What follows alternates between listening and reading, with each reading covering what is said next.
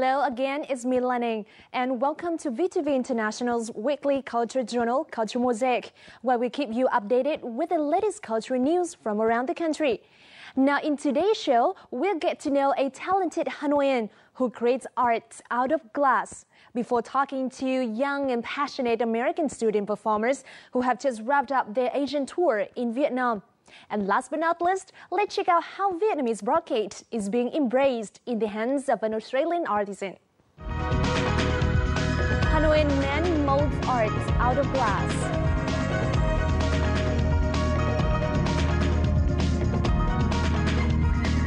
Young Brian University ambassadors share their thoughts.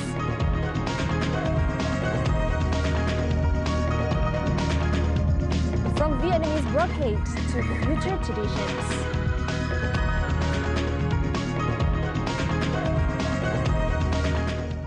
Now, local news comes first with the most outstanding cultural events of the last week.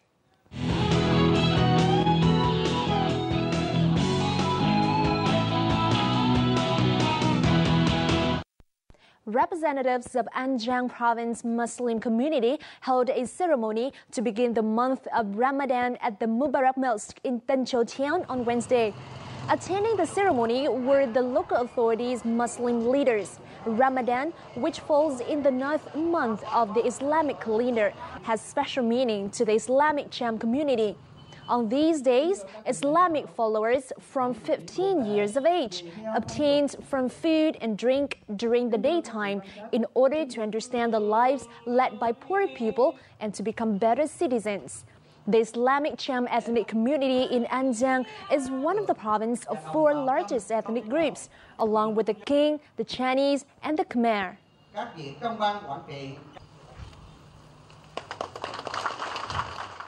Now, upholding the values of royal court music has always been a top priority for artists in the central city of Hue, with significant accolades earned at the recently held Traditional Music and Instrument Festival 2014 in Lâm Đồng. Hue's royal court music artists can continue to take pride in bringing the traditional music closer to audiences.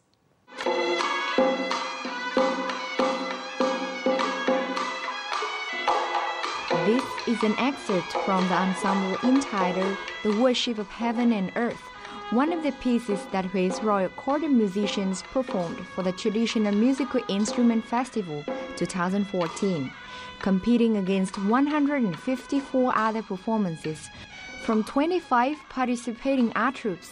This was the performance that earned them a gold medal.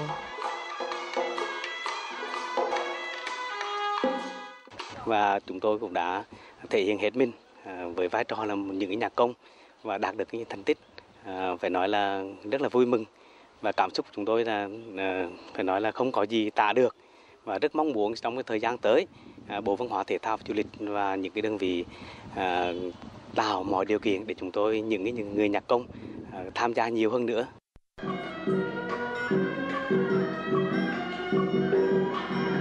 Another performance representing Hue's royal court music, entitled Filial Duty Fulfillment, was also highly praised by the judges at the festival and earned a silver medal.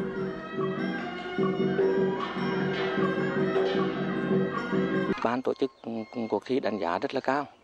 Đánh giá cao, cái thứ nhất là những cái bài bản chúng tôi đưa ra là mới lạ. Cái thứ hai là cái kỹ năng diễn tấu của nhạc công của nhà hát thì cũng đã được thế giới công nhận là di sản văn hóa phi vật thể của đại diện của nhân loại, và hai nữa được công chúng trong nước cũng đã để ý đến và cũng đã quan tâm theo dõi ý đến. Together with local artists' efforts to revive this unique performance genre, many projects to preserve and uphold the values of Hue's royal court music have been implemented, inspiring artists to pursue their passions for the art. Thì ngay tại nhà hát của chúng tôi cũng đã có những cái kế hoạch rất là dài lâu. Một mặt là luôn luôn cho những nhạc công tập huấn với những nghệ nhân nghệ sĩ, với những cái sưu tầm những cái bài bản cổ để phục hồi lại. In 2003, UNESCO recognized the Huế Royal Court music as a masterpiece of the oral and intangible heritage of humanity. These moves have proven successful in keeping the traditional art alive and bringing it closer to local and overseas audiences. The 6th Sao Mai Điểm Hẹn or Morning Star Rendezvous television singing contest will kick off on July the 4th and will be broadcast live on VTV6. Now, this announcement was made at a press conference on Wednesday afternoon. Also announced at the press conference were the names of the 12 contestants who will enter the final round. This year's television contest will span 8 live shows and will cover various music genres and styles, from pop, rock, and hip-hop to performing duets and foreign songs. This year, the Morning Star Rendezvous contest will take place in Vietnam Television's outdoor studio and will be broadcast live every Friday night at 7 p.m. on VTV6 channel.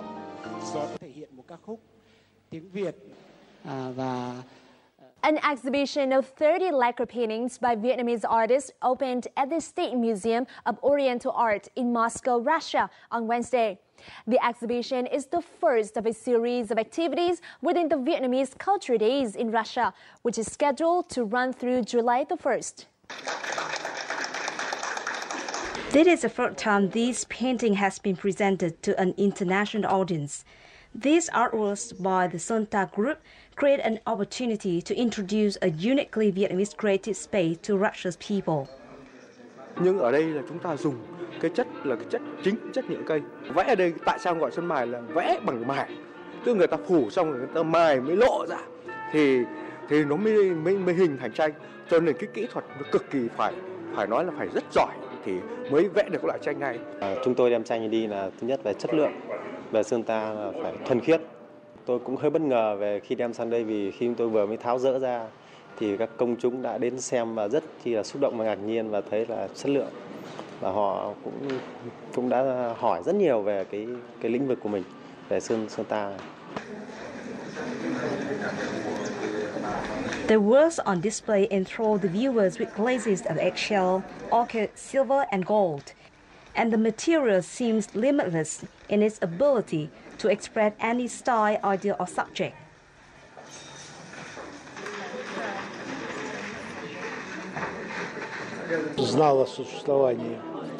I've heard a lot about Vietnamese lacquer painting, but this is the first time I've been able to see it. I'm impressed by the beauty and form of these paintings, as well as the technique.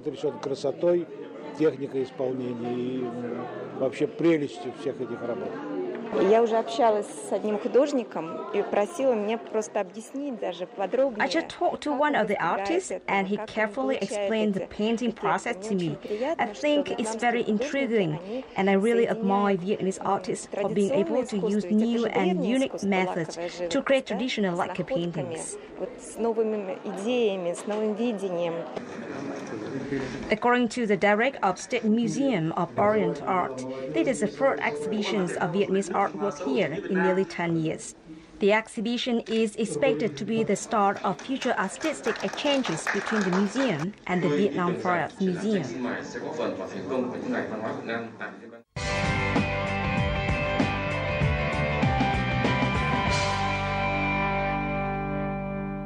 Now, you've probably heard of stained glass or even the art of glass blowing from Murano, Italy. This edition of Culture and Lifestyle will introduce you to a Hanoian man who is known in Vietnam for creating glass paintings and the delicate craft of engraving. So let's have a look.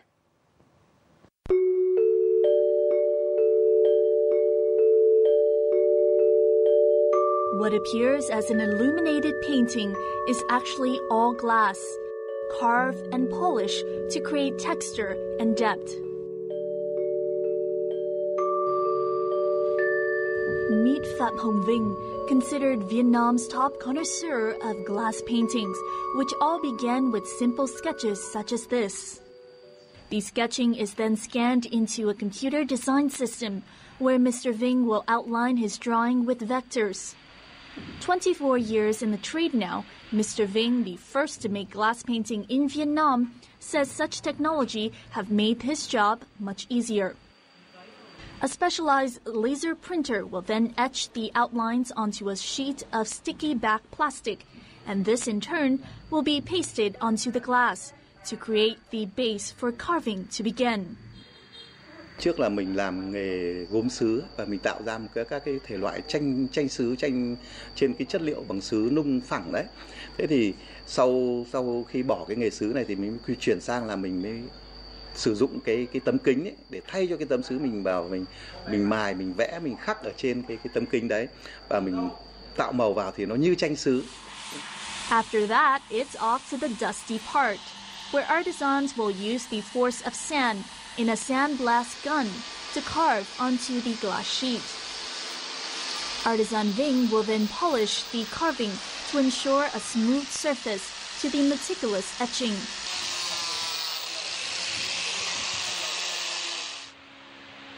An essential step in the 8-part routine is painting to ensure not only vibrant but also sustainable coloring for the glass.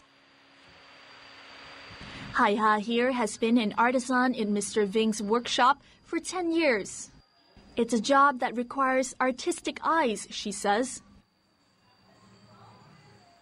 Nếu mình sơn họa tiết ở tranh ấy, mà mình phải vẽ ngược, hoàn toàn vẽ ngược bằng trí tưởng tượng của mình, nên cái đấy nó rất là khó, nó cũng không giống như là những cái sản phẩm khác. Ví dụ họ vẽ thì họ có thể nhìn trực tiếp, đập màu, chấm màu lên, nhưng mà sản phẩm tranh kính này là phải vẽ bằng ngược.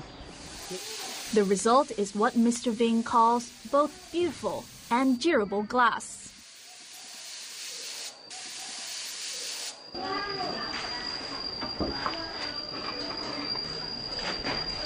Đấy, khi mình sơn ấy, thì là mình phải sơn mặt này, nhưng mà khi cái mặt chính ấy là ở mặt bên này.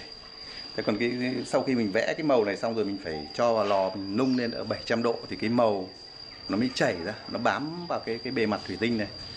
Thế và nó có thể chịu được mưa, gió, rồi các loại hóa chất hoặc là chịu những các cái va đập rất là mạnh. Thì người ta gọi là tranh bền vĩnh cửu. Thanks to their durability, Mr. Ving's glass artwork has been incorporated mostly in housing design, adding fresh splashes of colors and dimension to spaces. Now, Mr. Ving's glass art is not only utilized in modern architecture in houses such as being a divider or a ceiling, but it is also an augmentation to historical architecture such as this. Now, this is a church that dates back to 1918. It's the Chuksun Church in the easternmost part of the capital city of Hanoi. And we'll see in the following how it is utilized in this church. Today, Mr. Ving is meeting with the members of the church to discuss installing new glasswork onto the front window. He has already helped the church to renovate and create glass for many of the older windows. Kính thì nó là kính cường lực, thì có thể là vụt vỡ thì không thể vụt vỡ được, và nó cường lực rất là cao. Một cái tính đặc thù riêng nữa là để khi mỗi người nhìn lên đấy là một cái lời dạy của giới dân, hay là cái nhìn vào đấy là nhìn tượng ta đã biết được, hiểu thêm về đạo hơn. For Mr. Ving, the process of making glass paintings have allowed him to not only strive for high quality and sustainable glasswork, but also to contribute to restoring such long-standing buildings, as well as adding new design features to Vietnam's architecture. Thuy Dương, Vietnam Television, Hanoi.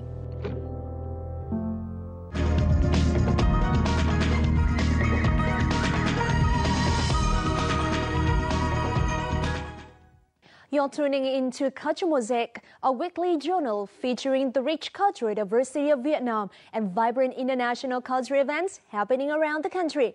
We hope to become the bridge connecting artists and the words with our viewers out there. So don't go away. We have a lot more in this week's installment coming for you in just a moment.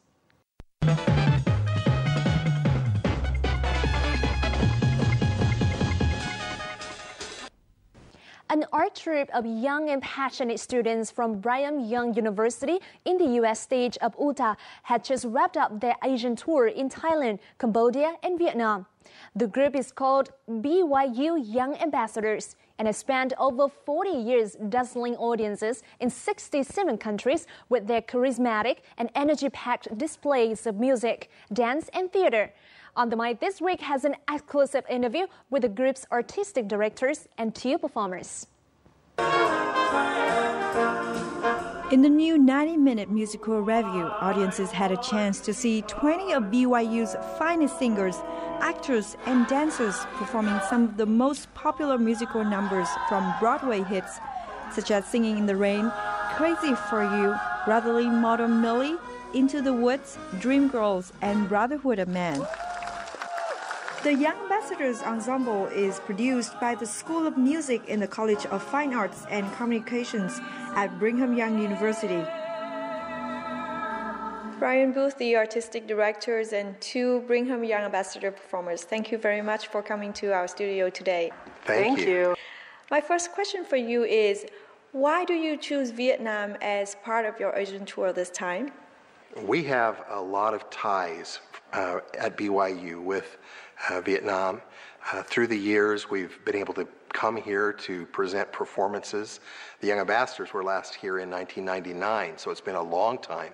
But other groups from BYU have been here regularly, and our students come here every summer for an internship with the Vietnam Opera Company, and they play in the orchestra. And so we have had these wonderful ties, and we want to continue strengthening those ties because we love Vietnam and the people, and we've had so many great experiences. We want to continue that tradition with BYU and Vietnam. What did you prepare for the 2 performances in Ho Chi Minh City and in Hanoi? We have been rehearsing for about 8 months, since last August, and we perform musical theater pieces from Broadway musicals. We perform songs from Michael Jackson and old songs from the Beatles, lots of Elvis Presley. They're all focused on love. All of our whole show is focused on love and the relationships that we have. So we've been getting this show ready for a long time to be able to come and have it be in a good shape so that we can do the best for the people here. We've taken the time to translate all of the transitions that kind of set up the whole concept of love and the music of our hearts that we need to listen to more often. And all of those things were an effort to meet our audiences in Vietnam, in Cambodia, in Thailand, more than halfway, so that they're not just sitting there looking at an American group going, well, who are these people? What are they singing about? What is all this? It's so strange and unusual. We tried to choose numbers that are very international. I mean, everybody knows Michael Jackson. And the minute we start singing Man in the Mirror, everybody starts singing along out in the audience, you know. So that kind of preparation in advance, I think, has been helpful to meet our audiences. So the main theme throughout the performance is love. Why is love? I think love is the main theme of life. You gotta have heart and music, heart and music get along. You gotta have heart and music, you gotta have heart and music, heart and music make a song.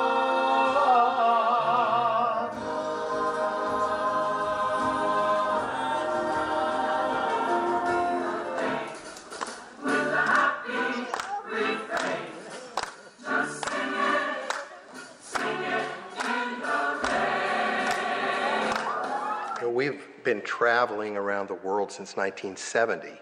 The BYU Young Ambassadors entered the international spotlight at Expo 70 in Osaka, Japan. And I happened to be there as a freshman in college. I was 18 years old, just turning 19, while I was actually on tour. And that was kind of the beginning for me, experiencing the world. We traveled through, on that first trip, to Korea, Thailand, Taiwan, the Philippines, and spent a long time in Japan. And since that time, the group has toured to 67 countries. Cambodia, on this recent tour just last week, was our 67th country that we visited. And, you know, we travel the world, we eat interesting food, we see wonderful songs and dances and theater from many different nations. And there are lots of things that are unique and different, but we have far more that is the same between peoples of the world than differences. And we're very excited about building friendship ties through the medium of music and dance. It's a universal language. I was very impressed by the energy and the good vibes that you put into each song and each performance. But you're all students, not professional performers, right? Mm-hmm. We're all full-time students, and we audition to be on this group, and it takes as much time as our classes take. This takes about the same amount of time. But we all love it, and we love working together and getting to create music and performances together. And we hope that that shows on stage, the fun that we have together with the band and with our technicians all working together to put on a good show and express our love and our friendship through music. So what is the most challenging thing to put together a big group of student performers but achieve such a high standard in performing like this? Well, my challenge is that there are so many talented students. How can I choose just 20 singer-dancers? Because I'll have over 100 who want to have the experience, over 100 people that want to come to Vietnam and want to come to Cambodia and to Thailand, and I can only choose 10 women and 10 men. And they're very well prepared. Most of the students at Brigham Young University are come from strong families, where their families have encouraged them to develop their talents. So Bailey had dance lessons when she was a little girl for many years, and singing lessons, and Taylor was involved in school musicals at the local high schools and singing in choirs, and so they're just very involved growing up in all the performing arts, and they've had a lot of personal training. So once they get to the university, if they choose one of the performing arts as their major, then they get really intense in their training and develop a lot of flexibility. So it's a tough job for me to decide who am I going to really take, because there's so many possibilities. I love it. It's amazing. We get to work with a lot of great people, and we get to play in amazing places like this. It's a great experience. Are you a music student? Sort of.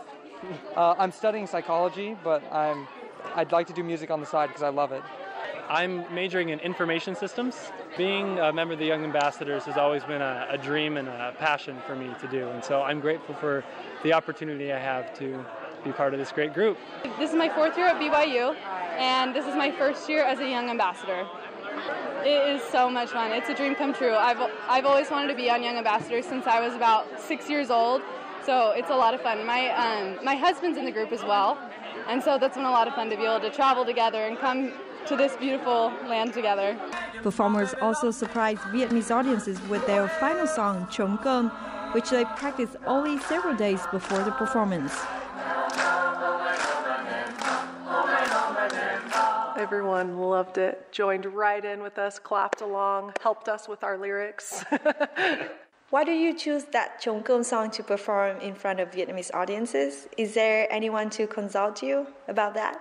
Some of our Vietnamese friends that we've worked with in recent years, and they gave us a whole list of songs, and we maybe asked 5 different people, and on the list of all of them, that was the common song. There were lots of other possibilities, but they felt that it was so well known. I mean, it's an older song, but it was so well known, and then we saw on YouTube some fairly contemporary performances of it. We thought, okay, so we should probably do this. So I've heard these two sitting right behind me in the bus for the last 3 days, just singing the words, singing the words, singing the words. And didn't you want to do a little impromptu performance of the first 2 lines? Okay. Ding. Ready? Ding bong ga gai John kom kanai cao vô oh my bom nen bom oh my bom nen bom một vài thơ tình con nít một vài thơ tình con nít oh my lord oh my đi em nhắc thầm ai tôi còn mất oh my niềm tin tôi còn mất oh my niềm tin.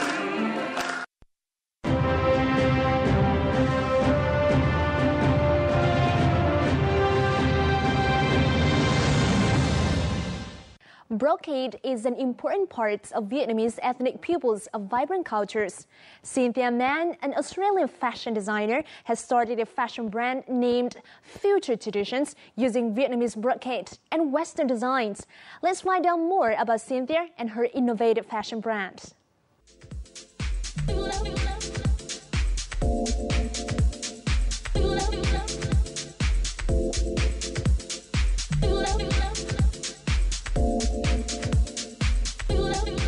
This is the newly released summer collection from Future Traditions.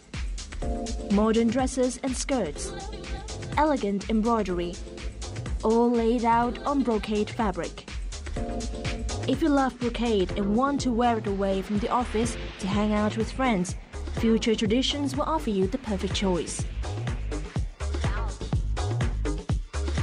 My mother was a fashion designer and my father was a graphic artist, and so I grew up, I learnt to sew as...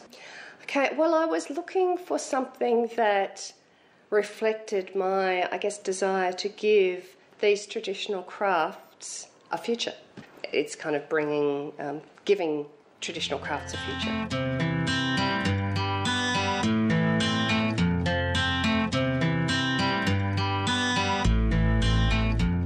Cynthia first came to Vietnam in 2003. After a few trips through the country's northern mountainous region and a visit to Bắc Hà Fair, she was really impressed by the vivid colors of ethnic people's traditional costumes in the region.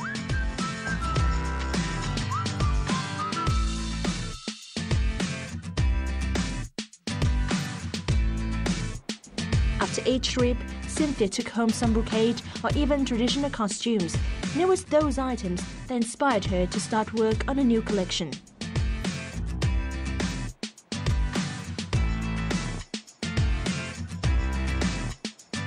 Look, I use mostly a lot of batik, turkam, and that's probably the main textile that I'm using at the moment, but I'm starting to use some hand-woven fabrics as well.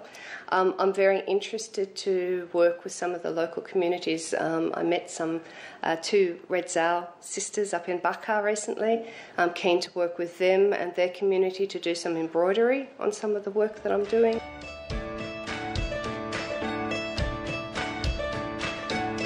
Her passion for fashion and love for Vietnam's beauty have also inspired Cynthia to make accessories for each outfit.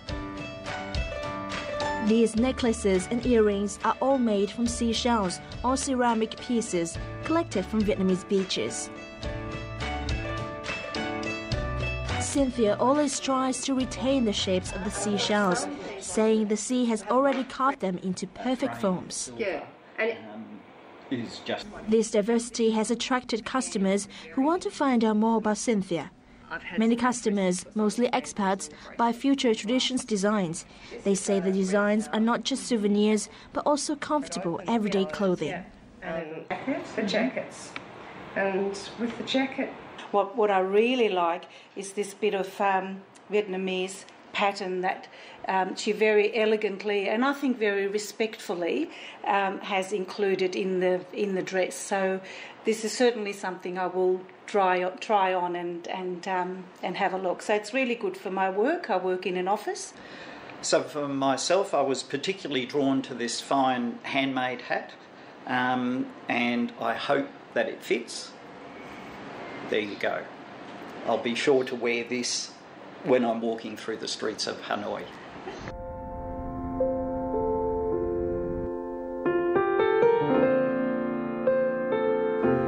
The combination of brocade and Western styles has proved effective via the success of Future Traditions. Cynthia is also working on developing projects with other traditional handmade woven fabric in Vietnam. Having visited many countries, Cynthia has chosen to settle in Vietnam. She sees it as a second home and always strives to promote Vietnamese culture to the world through her designs.